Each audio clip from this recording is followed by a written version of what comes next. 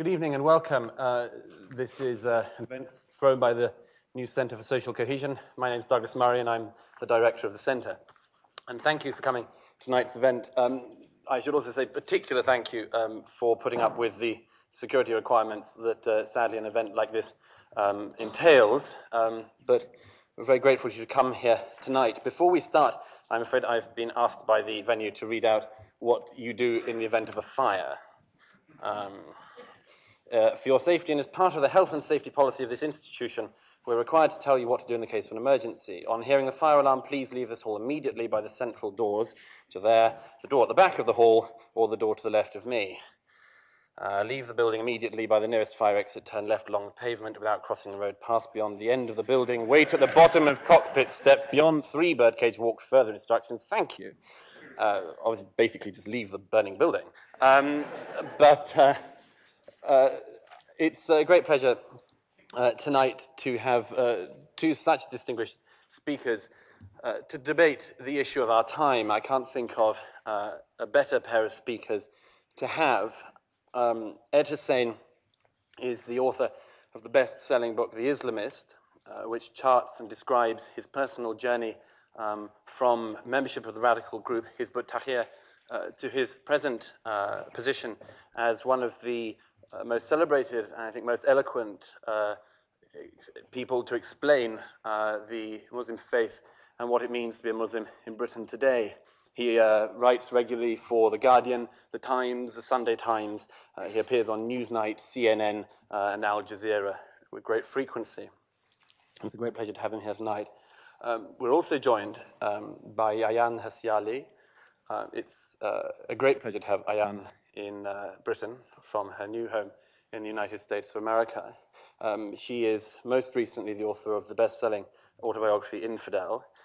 She was until last year a member of the Dutch Parliament and I think is without doubt one of the most famous speakers on this subject.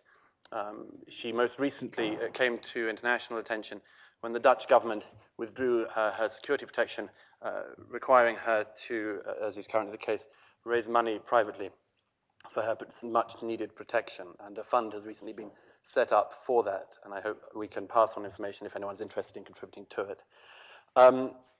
Anyhow, without much further ado, we'd like to kick off tonight's debate on Islam and the future of the West.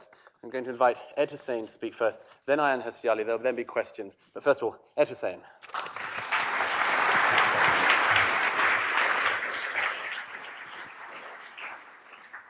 Thank you very much, everybody. Can I begin by thanking the Centre for Social Cohesion for organizing this debate, Douglas in particular, and Hannah for putting in so much time. And thank you all for coming tonight. I'll get straight to the point. I mean, I agree with Ayaan on several issues: the oppression of Muslim women, domestic violence, forced marriages, extremism in Muslim circles. But we also disagree, and we disagree on much. And I think my primary point of digression from Ayaan's discourse is the fact that Ayaan quite openly has said on at least one instance that the war on terror shouldn't be a war on terror, but should be a war on Islam. I speak as someone who once upon a time had a mindset that would endorse, applaud, find something positive in martyrdom operations, so-called martyrdom operations in Palestine. Osama bin Laden would have been a freedom fighter. For me to get away from that mindset, it was answers that I found within Islam and not from without that took me and others out. So when Ayaan and others talk about extremism and eradicating extremism and then say that the war on terror should in essence be a war on Islam, I see no difference in people like Zarqawi or Zawahiri, bin Laden's second in command, and bin Laden himself saying those very things, and others who are, in theory at least, fighting those people, also coming out with the same rhetoric.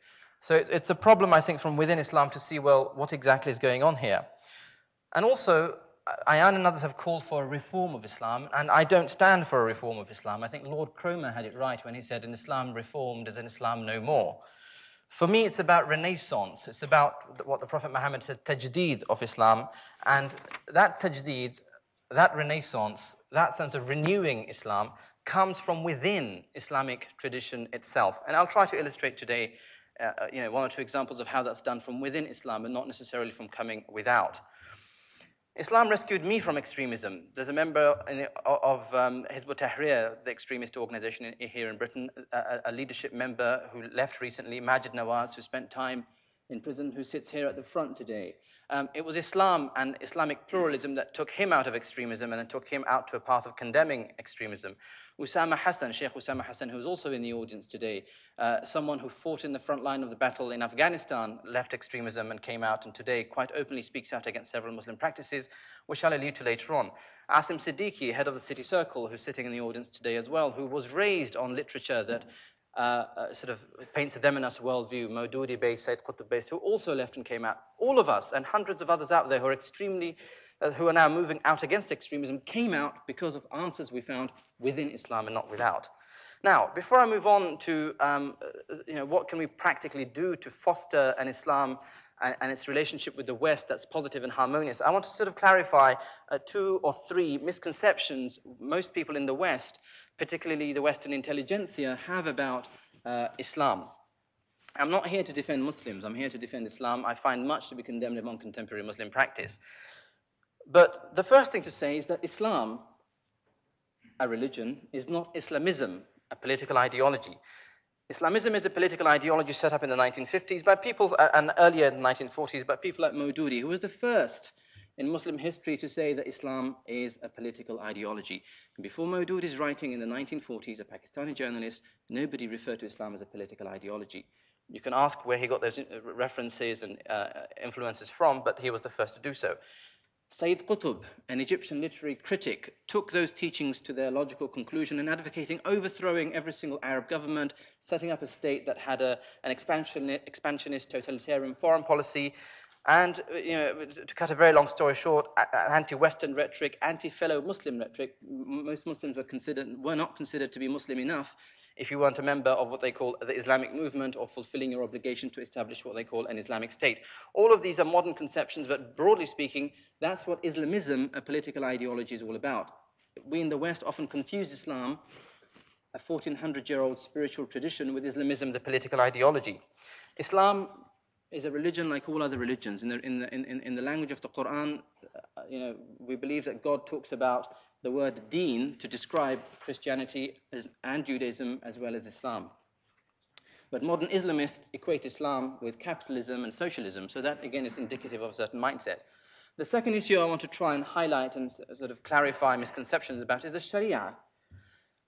The Sharia has received bad press over the last few years, to put it mildly, but the first thing I think to concede is the Sharia is not a monolithic entity. It's not cast in stone. To say that it is to give credence to the argument of Islamists and Saudi Wahhabists who want to tell us that the Sharia is something from the past, already designed, devised only to be quote-unquote implemented.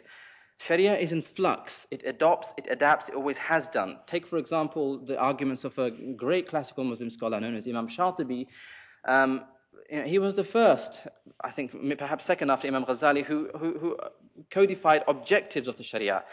Sharia is there to honor life, honor religion, reason, and property. It was later that Thomas Hobbes, John Locke, and others also echoed similar ideas. The point I'm trying to make is to say that the Sharia is fixed and we must implement something is to give credence to an idea that's modern, an idea that's there served by a certain political ideology. But you may ask, what about stoning? What about those practices that we find so horrendous? Well, my contention is yes, stoning is condemnable, but stoning didn't come about firstly and foremost with Islam. The Prophet Muhammad adopted the Jewish community, also practiced. Look at Leviticus, and you have at least 13 to 14 different verses talking about stoning, killing people who have committed different kinds of sins. So there's nothing new about that practice. It was a practice of the Abrahamic faiths in the past, and it's a practice that most countries and religions have done away with, and it's a practice I think most Muslims today don't implement.